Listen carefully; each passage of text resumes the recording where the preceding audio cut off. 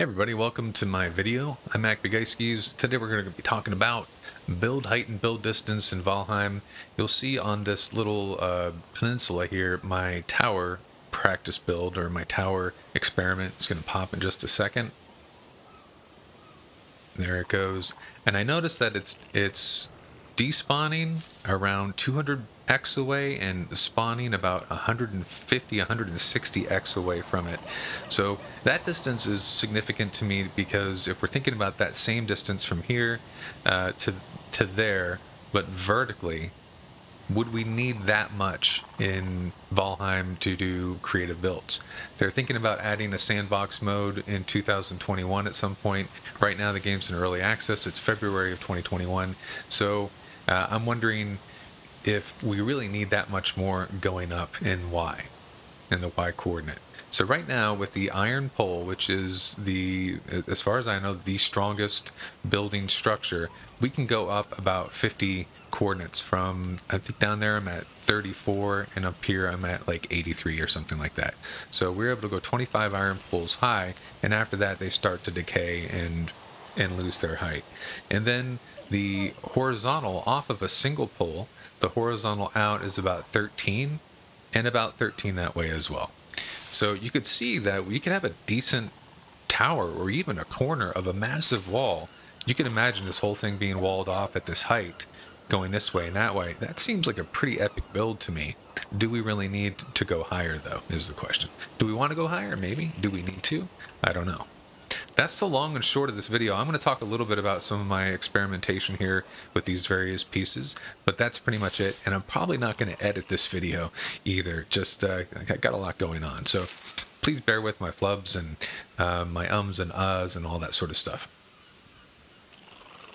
So my first question was, how tall could I build a wood wall? And with that iron pole, you can go all the way up to that 25. And then secondly, it was about, well, roofing. How will roofing work from that height going out? And the answer is yes. We have a little bit of support going on here. You can see I have these half walls, and then I have these, what are they called? These guys, wood wall 26 degrees in there to support the roof. And then after this point, after 4 roof tiles, it would decay off. But at the same time, we could go right here and build another pole vertically to provide some support in that manner, and then the roofing could continue. So essentially, you could have a giant ramp going all the way to the ground, right up into the sky, about this tall. The next thing I was thinking about was stone blocks, and you can see I've used this technique over there on my actual base to use the hill itself. I dug that all out. It took a long time. And make it seem like these structures are taller than they actually are by using the earth behind it. So I built the earth up as high as I could go, and that was 1, 2, 3, 4, 5 stone blocks high. But after that, even using this as an anchor, I was only able to get about 2 more blocks out of it. So I don't know if it was worth it. And definitely in survival mode, this would take forever. So we would not want to do that. It'd take long enough just to get the stone for the stone blocks. So that was that. And then I was thinking, well, off of this horizontal arm, how high could we build, and what could we build off of it? And for the core poles, which you can see the limit right here, I was only able to get 3 off of the horizontal wooden reinforced limb there. And then if I reinforced it off of, and again, this is all just on this horizontal beam, if I did a vertical and horizontal out, I was able to get 1 more core pole out of that, and then 1, 2, 3, 4 wall more going that way. Let's see. The next thing was, I was wondering, can I get more stone height if I reinforce the stone with cross beams of the iron? And it doesn't really look like that you can. The stone alone, you get about 12, and you can see that's the same over here with the reinforcement of the earth underneath it. And then here it's this is 10, just normally without any reinforcement on the ground. We have about 10. So it does help a little bit. We get about 2 more out of it if we reinforce it with all this wood and iron. But again, I'm not sure that that would really be necessary. You could still build a nice base for a tower with stone and have a decent amount of wood and room to do decoration and all that sort of stuff before you get to your limit in that respect.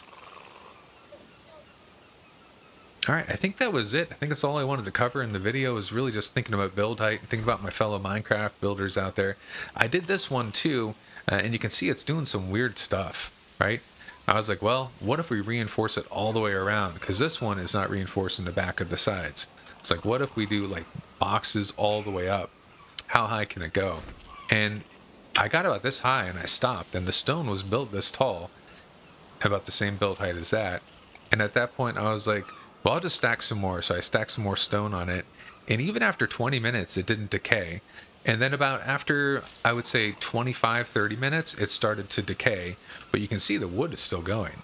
So the question remains, can we build this wood even taller beyond this 25 limit? So maybe that's for another video, or maybe one of you guys can figure that out for me. That's a lot of logs to throw down. But in terms of the stone, you'll see like these 4 haven't decayed yet. It's been over 30 minutes, but the ones underneath it have, and I have no idea why. And we only get 1 more stone out of it than we would if we got here. So the returns are definitely diminishing. That's it for this one, guys. Comment if you like if you do, and I'll catch you in the next video.